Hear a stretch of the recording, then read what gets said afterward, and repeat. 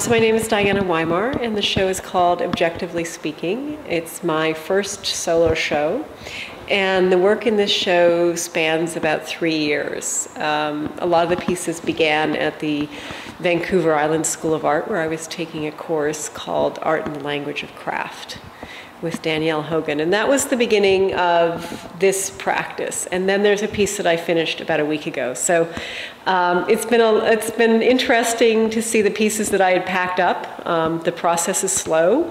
You make a piece and then you have it, and then you write the application, and the application for Xchanges was accepted about a year ago. So I put everything away and then got it all back out again. And so a lot of the pieces here are from my personal collection.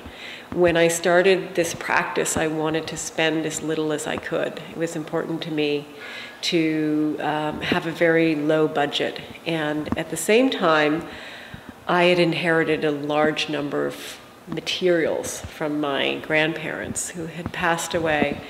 And though they weren't given to me to be used for art purposes, they had a place in my home, and they were taking up room, and they weren't of interest to a lot of other people in the family, though they were interested in me keeping them for some reason. And I also started in Art in the Language of Craft to look at work, especially by female artists, but both male and female artists, that used found objects or used personal documents or materials and referenced their own histories or narratives from different groups of people. And so I became very interested in especially clothing and text and objects, and began that process using methods like folding and stitching, and eventually I used beeswax a lot, and was using all these different ways of taking things apart and putting them back together again. That was important to me. So if I found, there are two pieces here that started out as a found piece of wood. So if I found a piece of wood, I would dry it out, I would take it apart, I would carve into it, and keep manipulating the materials until I found something that I liked. And sometimes that took a long time, and for each of the pieces here, there are about 17 pieces. There are probably, another 50 pieces that I didn't like, that I took apart, because the process for me, was very intuitive, and it took a lot of time. And sometimes a piece wouldn't really speak to me, and I wouldn't know what to do with it. In fact, I would actively dislike it, and I would put it away. And then I would take it out later when I had learned something else or I studied something else, and start to see it in reference to other pieces. So they're pieces that are part of a series, and each piece sort of informed the way I made the next piece and how I felt about the next piece.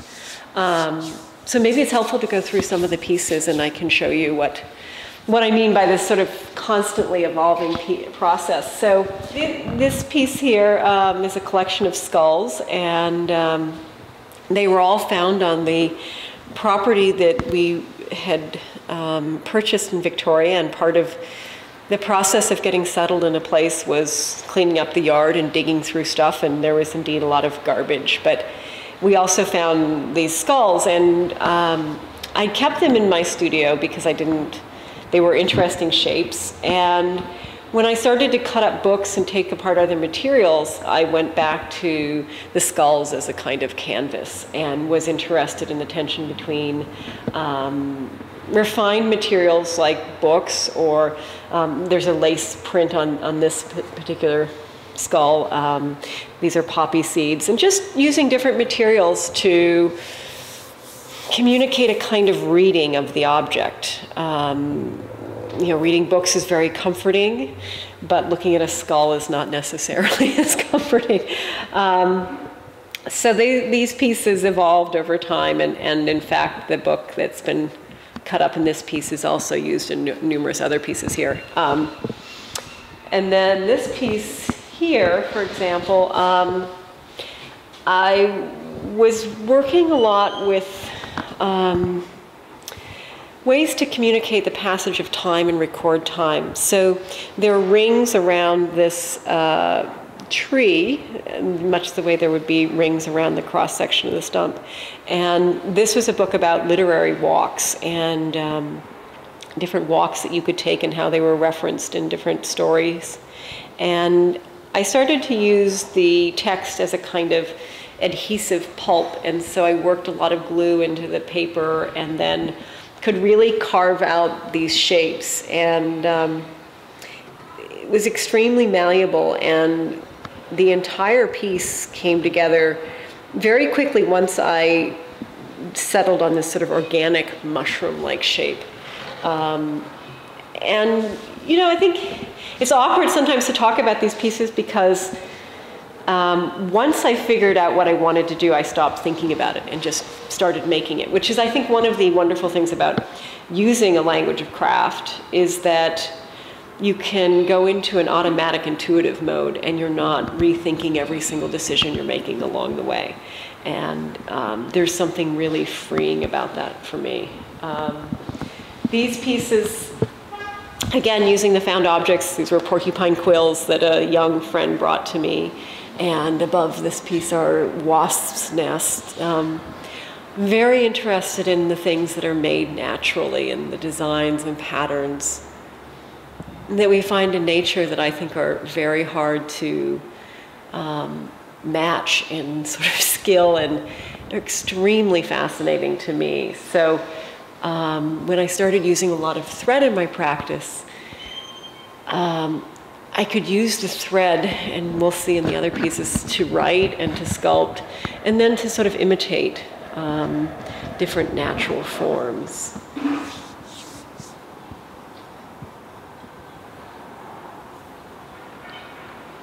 One of the things that I had a lot of were bed sheets, and they were well-worn, well-starched bed sheets that my grandparents slept on for decades. And I started waxing a lot of things, and so this is the cotton sheets soaked in wax and then wrapped around wire and left outside so that all the rust comes onto is imprinted into the wax. And then I started stitching with a lot of thread. And I think that one of the wonderful things about working with wax is that it keeps a texture and a shape and a color. It is very soft to work with. It smells good. And so the entire process of making things out of wax, this piece up here is also a wax sheet, gave me a really soft and malleable canvas to use. And especially with these smaller pieces, when I began to take things apart, there was always a tension between how much to do to a piece and how much to let the piece speak for itself. And when I found a material, like for example, this piece is made out of horsehair, when I found a material that had wonderful qualities of its own, I tried to leave it alone as much as I could. And horsehair, unlike thread, retains this beautiful circle when you stitch with it. It sort of bounces up, it has its own, it retains a really natural and beautiful shape. So using the horsehair and using all of these materials was partly a process of slowing down in my art making and seeing what I could do with things and what they would do on their own.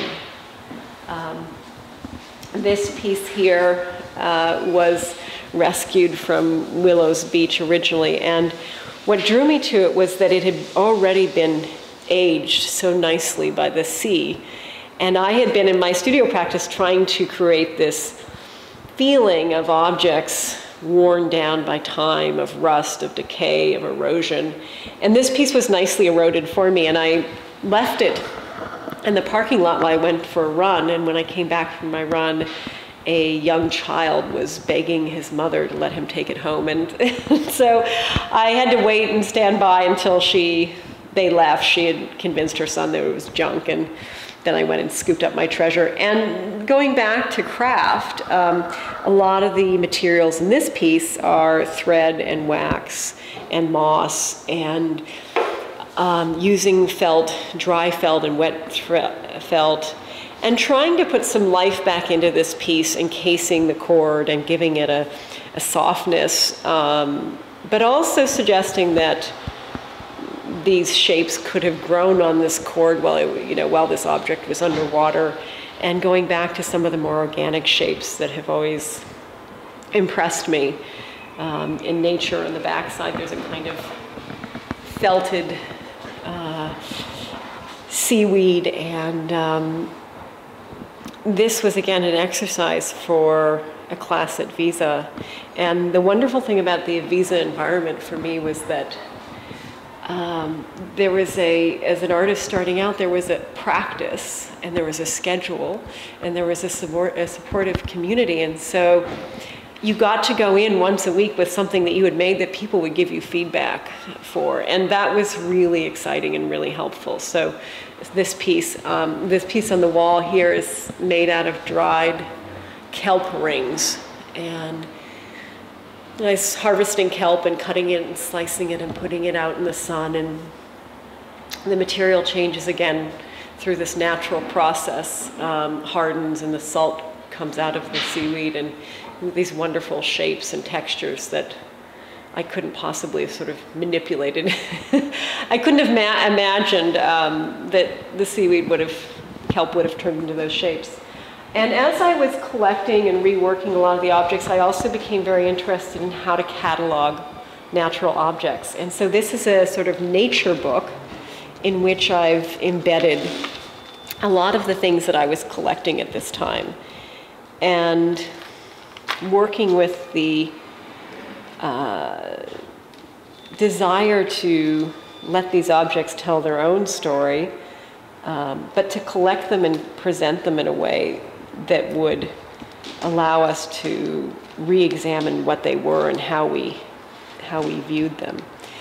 And so this is a sort of scientific encyclopedic collection of hair and shells and seeds. And again, using the waxed bed sheets, allowed objects to stick and to mold into the sheets. Wax has a wonderful way of capturing our touch. And so this piece is a collection of all of these little tiny pieces that had been in my studio for a long time. And these are again more of the same materials. The lace had come from this collection of items from my grandparents, and I've always been impressed by sea urchins and the beautiful lace pattern that exists naturally. And also, I think sometimes I have a curiosity about dressing up natural objects and trying to give them a new language that is both independent from us but is also connected. So just as wrapping felt around the rusted jigsaw or putting lace on sea urchins, thinking about the ways in which we use materials. And that finally, with these pieces here, really came to a combination of material and process. These are all bones that have gone through a three-step waxing process. And part of it is creating, without the lace, a wax membrane on the bone, and then scraping that down, soaking the lace in wax, reapplying the lace, and then working it into the bone as closely as I can. And these pieces were exceptionally challenging at first because there wasn't an obvious way to put the wax and the lace onto the bone and make it look like it was natural to the object. But once I started using the beeswax and removing the beeswax after attaching it, it became much more organic to the shape, and I became much more confident in my ability to manipulate the lace. And it was a process of not breaking down the lace, not pressing too hard, and always a tension between keeping the material intact and applying it to another material. And this piece is somewhat similar in that the shells were sitting in my studio for a long time, and I loved the shape, and I was using thread and other materials, and I started to see these lines and shapes And so worked felt and thread into the shells, and they have a beautiful contour and drew me, to these different kinds of outlines and shapes that we find in nature. And again, more collections and letting the natural objects speak for themselves in a new way. Especially the colors are really pretty amazing when I think about it and when I look at them for a long time. And so these are simply thread and felt attached to the shells.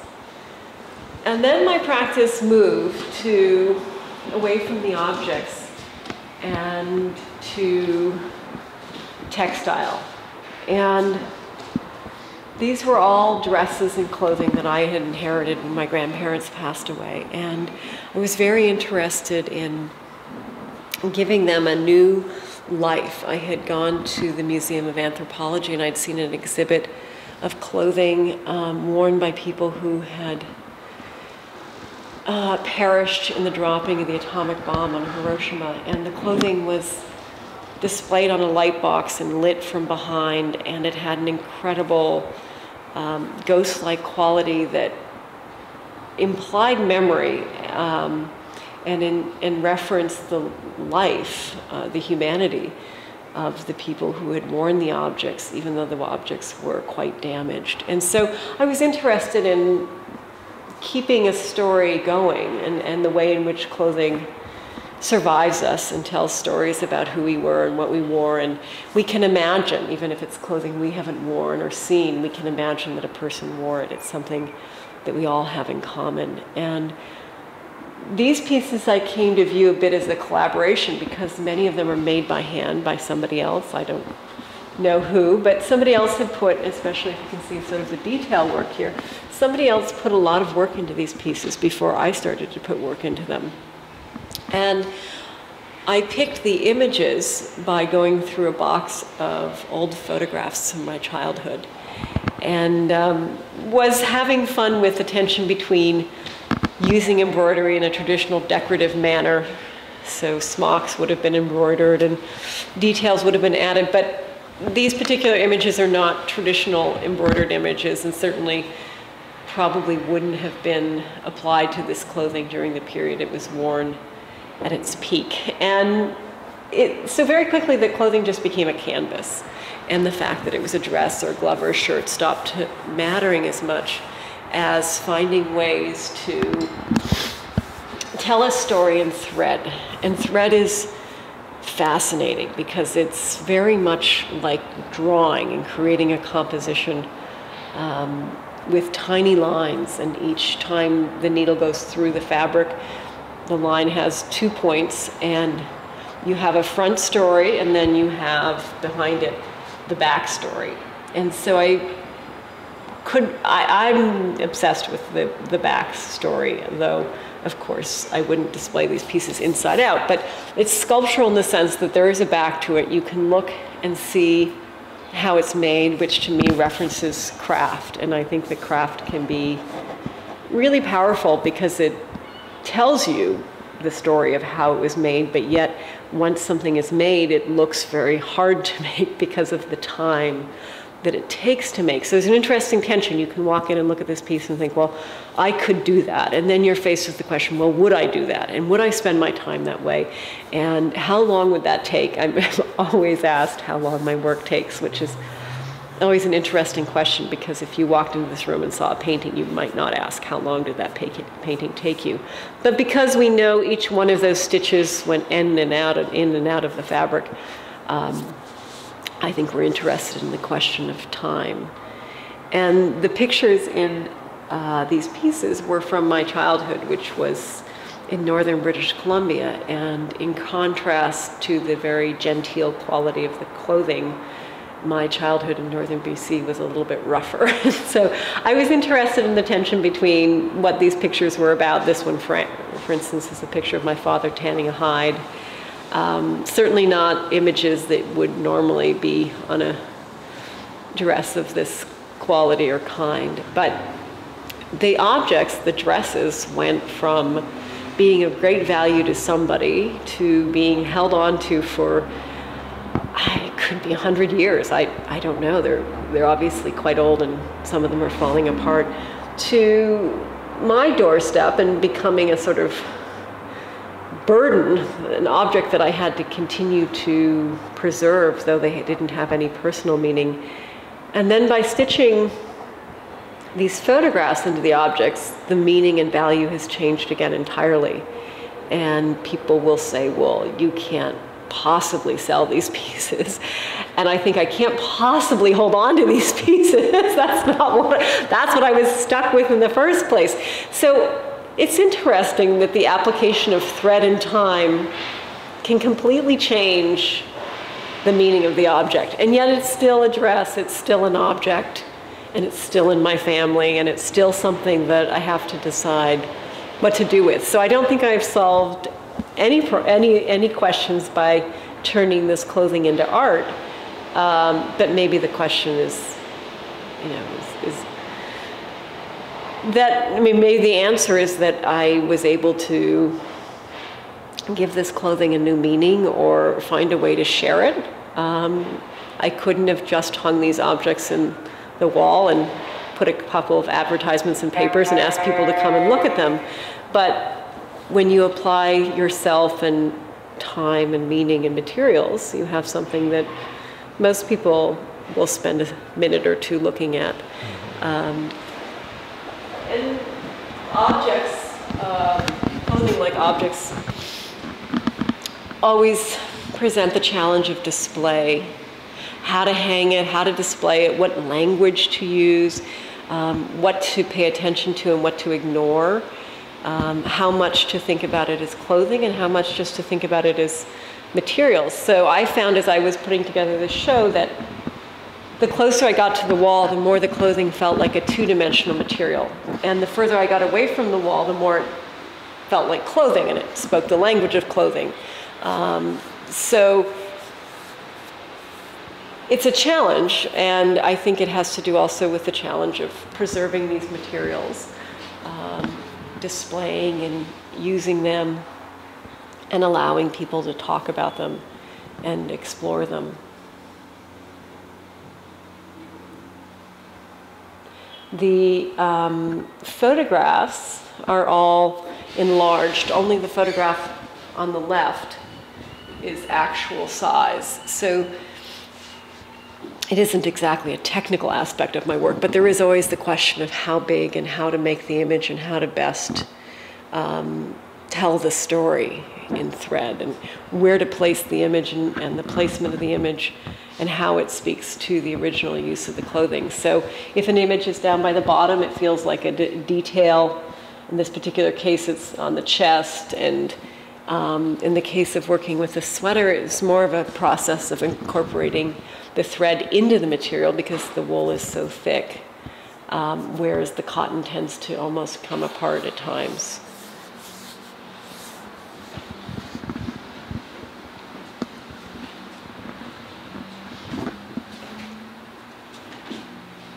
This piece was this wood. I found this wood on Fort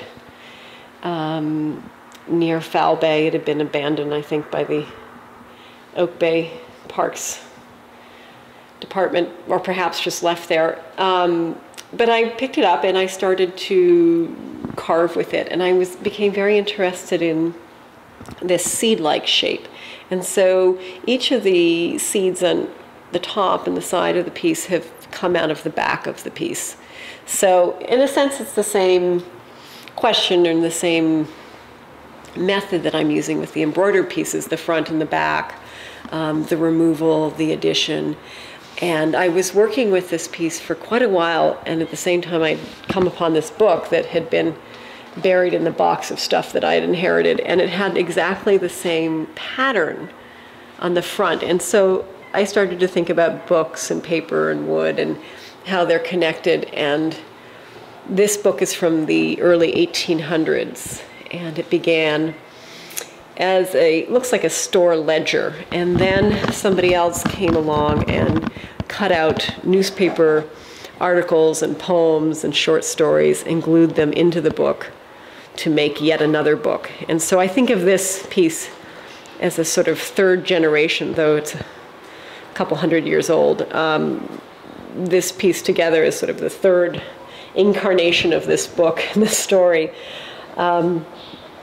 It's been interesting because this particular piece of wood has started to seep and ooze and, and crack as time has gone by, which sort of caught me unprepared for that.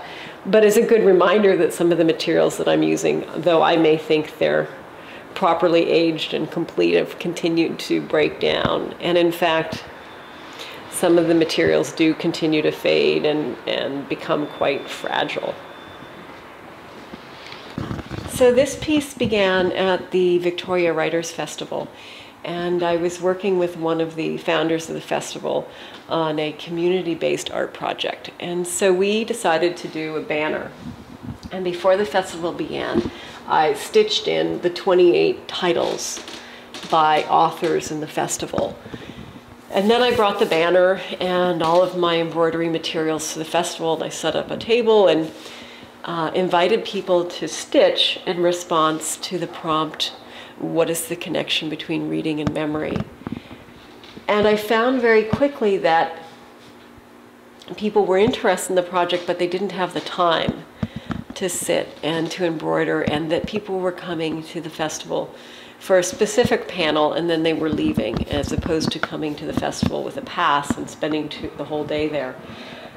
Once I realized that people didn't have the time, I also realized that people were intimidated by the process of embroidering. A lot of people would say, well, you know, my grandmother used to stitch, or my mother used to stitch, or I've always wanted to stitch. But the only person that had a lot of confidence when faced with the materials was an 8-year-old girl who made the woodpecker right here. And in fact, she was so confident that she wouldn't let me thread the needle for her. And she sat for an hour and a half making the woodpecker. And it was interesting, of course, to see a child so fearless when so many adults had said, well, I don't think I can do it, or I don't know how to do it. But I was still very attached to the idea. And so I went to all of the remaining lectures at the festival, which were wonderful, and took a lot of notes. And I found that when people give readings, they speak in these beautiful sound bites and they tell stories. And so I just picked the words and the phrases that I liked and wrote them down, and then when I got home I made up images. And for example, this was Archive of the Undressed was a collection of writing about early Playboy magazines, and their authors said wonderful things like about lip gloss, they were never wrong, or when the center cannot fold. And there were all these beautiful sayings and words. The writer above that wrote about her mother baking a cake, and she said, my mother prepares a cake that makes people forget. It's a cake that makes me remember. And so there were just these gems, and I wrote them all down. I came home. Some of them are very specific to Victoria, whether it's Carol Shields or it's Ross Bay Cemetery. So I started to think about it as a kind of embroidery graffiti, and capturing all of these different images and ideas about Victoria. Somebody else had talked about when Ross Bay Cemetery flooded and the coffins broke loose, and there were these just wonderful, very specific stories, but again, gave you a sense of place and time. And the banner then took me about 10 months to complete on my own.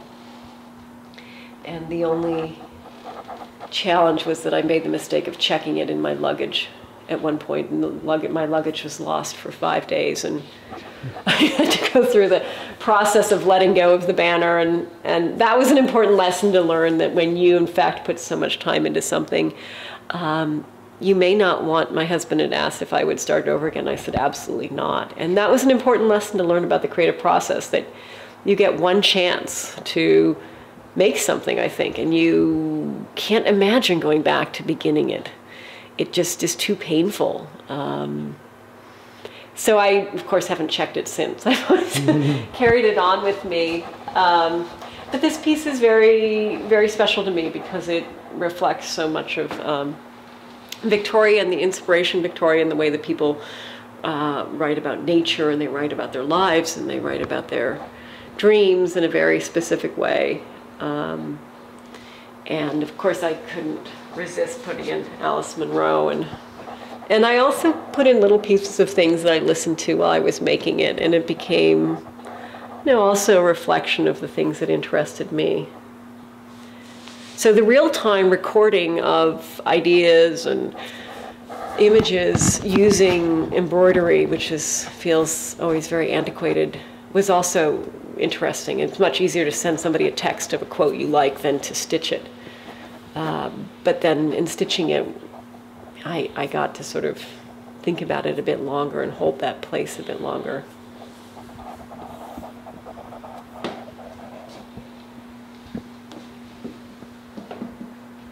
So this is an 11-page sampler based on the work of the writer John McPhee, and he's written articles in the New Yorker about the craft of writing and was a writing teacher of mine. And when I started to make the sculptural pieces, I started to think about this course that I had taken about 20 years earlier with John McPhee. And so I went back to a lot of his writing, and it was really helpful in terms of guiding an art practice. And so he writes things like, you get in your car and drive home. On the way, your mind is still knitting at the words. You think of a better way to say something, a good phrase to correct a certain problem. And I found that was very true in making art, that there was a certain problem, and I was constantly working on it, even when I wasn't actually in the studio. And so I sent him an email and asked if I could use some of his writing in a craft project. And he gave me his blessing, which is, I wrote in pencil up here on top of this piece. And he said, this may be the only request ever made for proofreading stitches.